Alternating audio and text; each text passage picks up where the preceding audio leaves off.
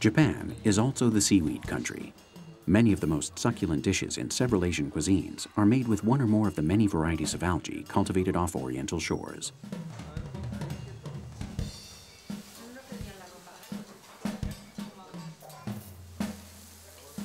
While they are not yet of great gastronomic interest in the West, algae have all the requirements of an excellent food source for the future.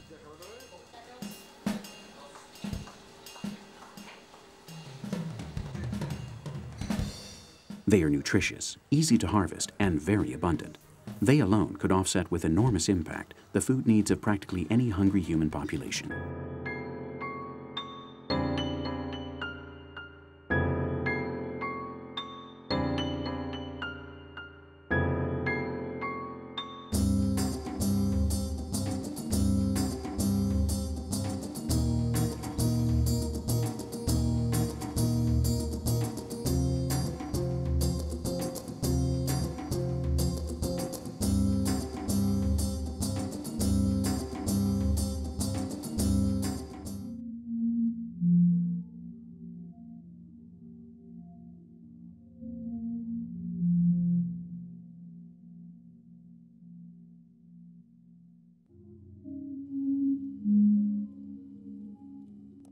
We aren't able to take full advantage of the ocean's tremendous possibilities because, to a large extent, we don't know how they work.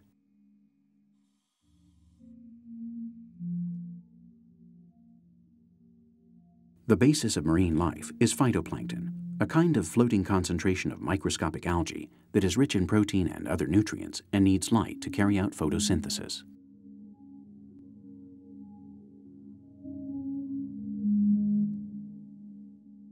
Phytoplankton is eaten by zooplankton, miniature crustaceans which are in turn the principal sustenance of small fish like sardines, mackerels, and herrings, and also by large marine mammals such as whales.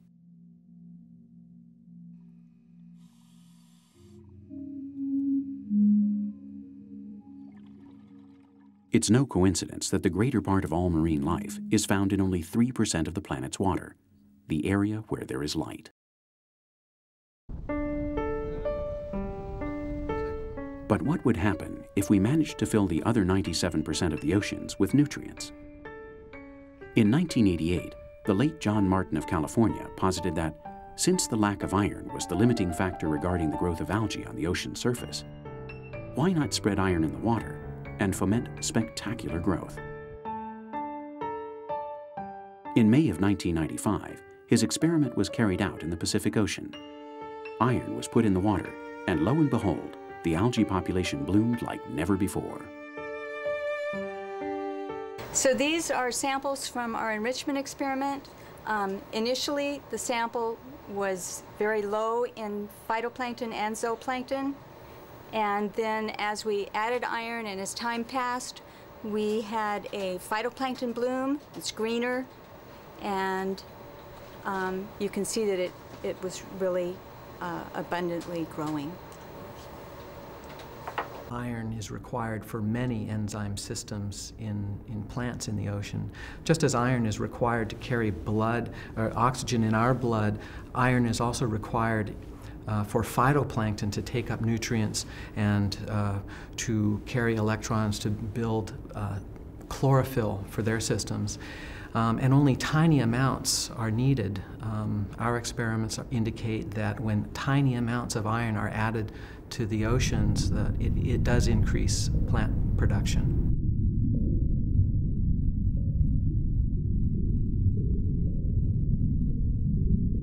Sowing the seas with iron, increasing life, and as a consequence, obtaining more food.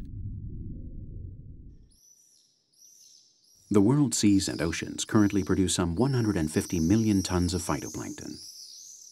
Another way of raising that figure would be to increase the amount of light reaching the water, illuminating the subaquatic world with powerful reflectors to facilitate chlorophyll production in plants that live hidden away in the depths.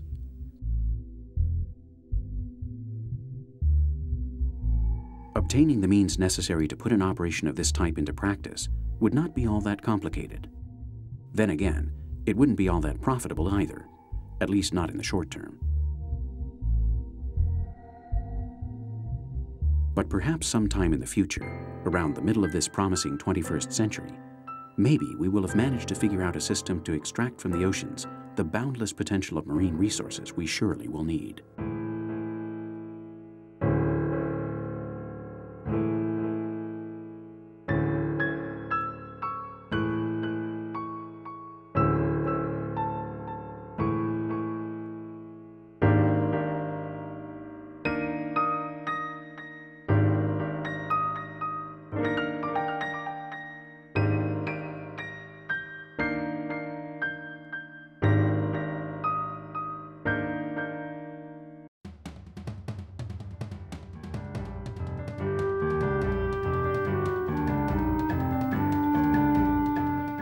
At the beginning of the 20th century, we lived on a planet of some 1.6 billion people.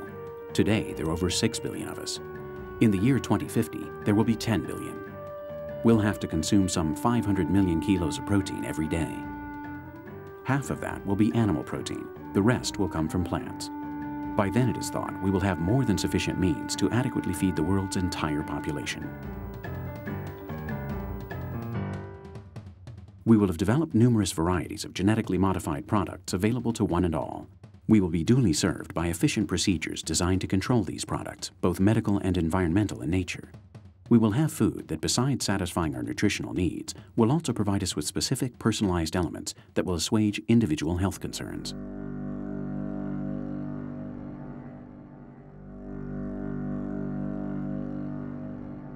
We will have land-based farms for raising animals that will offer us tasty, healthy products. From the seas and oceans, we will reap a boundless quantity of protein. Enormous floating marine ranches, protected by invisible security systems based, perhaps, on ultrasound.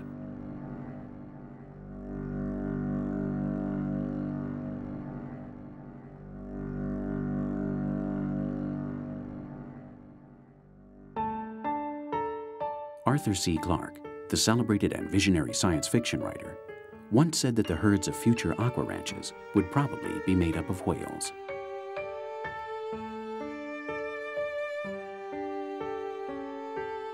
Naturally, he said this based on solid reasoning. Whales are extremely useful animals. Their meat is just as tasty, or arguably even more so, than any conventional land animals. And since they're mammals, reproduction would be much less complicated than with the species tended currently. Raising whales would allow us to bypass several steps in the fish breeding chain, for baby whales feed on zooplankton right from birth.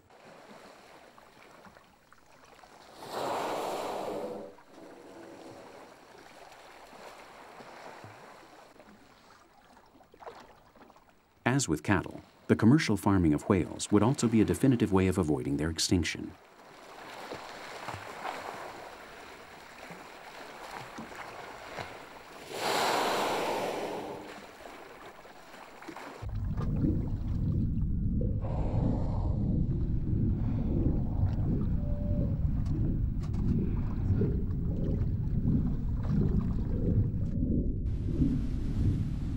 As fate would have it, we might never be as close to the sea as in coming decades.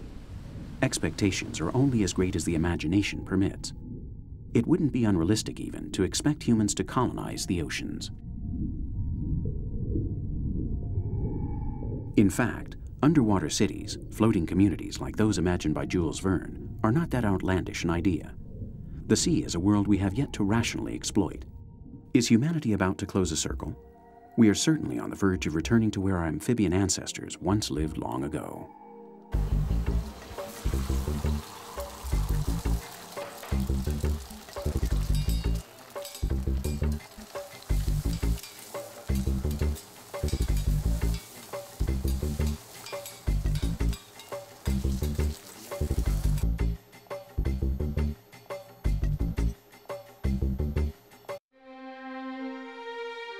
As with all of life's fabric, the future of food will also be woven with threads from the past.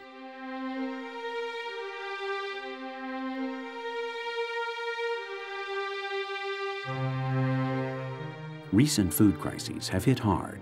They won't be forgotten easily. That's why we won't ever stop trying to develop means for better, safer food for everyone.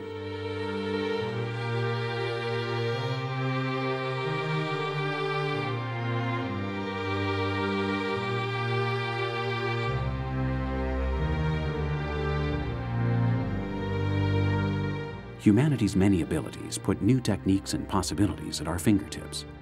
Taking advantage of them for the good of our species before we reach the physical limits of our planet is unquestionably one more crucially important test.